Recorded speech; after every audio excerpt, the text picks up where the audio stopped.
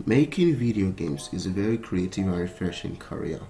No matter how small or large the game you're working on is, you have the creative ability to think of crazy, realistic and non-realistic ideas and bringing them to life in the game the best way you possibly can. And that's why making games has been part of my life for about 3 years now. Yep, on August 2017, I decided to start making games with the Unity game engine full time.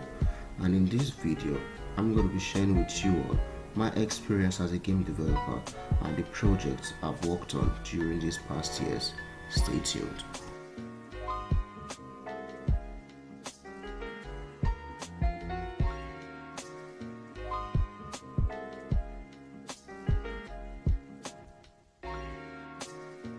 Hi, it's Jonathan Godaro and welcome to my new video. So I started learning a few things about programming in 2017, mainly about C++. I was making console applications, but I knew deep down I wanted to learn how to make games, and that's when I downloaded my first game engine called Panda 3D. Basically, in Panda 3D, you can use C++ codes to make your games. But after using Panda 3D for about a week, it just felt boring and unprofessional, and that's when I came across Unity on Google. After seeing tons and tons of videos about Unity, I knew that was the engine to kickstart my game development journey, and I downloaded it instantly, and that's how it all began. At first, when I downloaded Unity, I really didn't know what to expect, but as I started learning Unity on the way by watching tons of tutorials from people like Blackton Prod, Brackies, Code Monkeys and some awesome game developers on YouTube, my scope as a game developer started to broaden. I started to know the real concepts of what game development is all about and how to actually make a full game from scratch using Unity. So after learning Unity for a while, I decided that it was time to make my own official game, and that's when Pin Up came to life, which is kind of an awesome replica of AA. Well, don't judge me guys, you know how it is. So after putting together this small game, I gave it to a bunch of friends to try out, just to know their feedbacks. And oh boy, at that point I felt like a real game developer.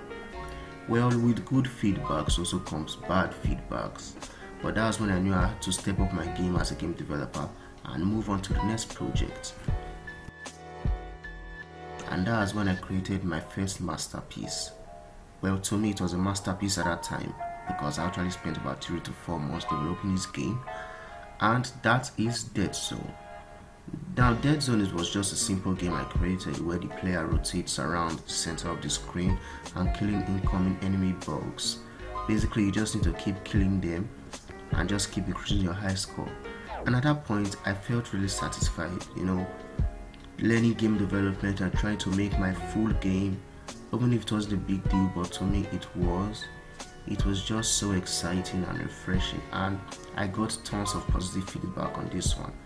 I think the game got roughly about almost 100 downloads, I think. Yeah, it's not a crazy number, but it was so awesome. It was amazing to me at that time. So yeah.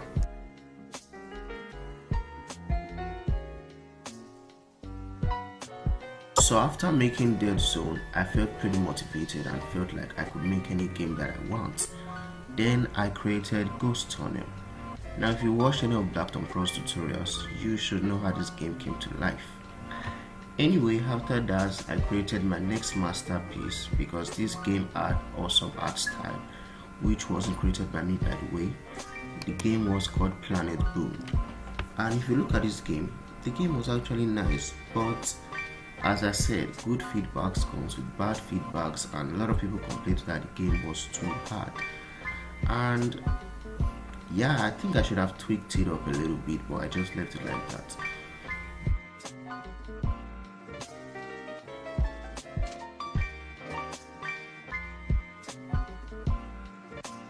After that, deep down I knew I wanted more.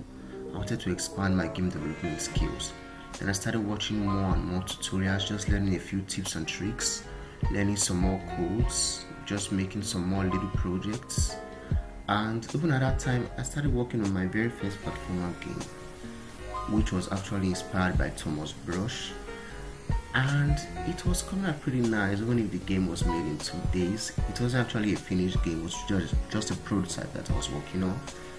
But at that time, I felt like I was a mad game developer. Like, I knew this stuff so well, and it was just an awesome feeling. And that feeling made me to keep pushing and just keep learning and just keep growing. Until recently, I came out with one of my best game yet, which is actually a space shooter game called Lord of the Skies. And honestly, that has been one of my best projects. I had a lot of fun working on that game. Heck, there are devlogs on the game on my channel, so if you haven't watched any of the devlogs, totally check them out. The link will be in the description. And yeah, that was actually a game changer for me, you know, creating something that is actually different from the games I've been making in the past. It was actually awesome. And now recently I'm working on my second platformer, which I also titled my first platformer, because this is the platformer game that I'm going to be finishing up, hopefully. And the journey has just been awesome. The next video will be out very soon, so if you're new around here, consider subscribing and hit the notification bell so you're updated once the video is out. And yeah, so guys, that has been my journey as a game developer. That has been my experience. Once in this journey, I actually fell out of motivation and I didn't make any games in about 2 months. But after watching some other game developers and the things they do, it just gave me a boost up and I just went back into the stuff. So always keep yourself motivated. That's the advice I have for you guys. And just keep doing what you love doing. If it's making games, keep doing it. If it's another thing, just keep doing it. And one day you will hit success. Thanks for watching, guys. And if you like this video, give it a like, subscribe, hit the notification bell, and I will see you in my next video. Stay safe out there. Bye bye.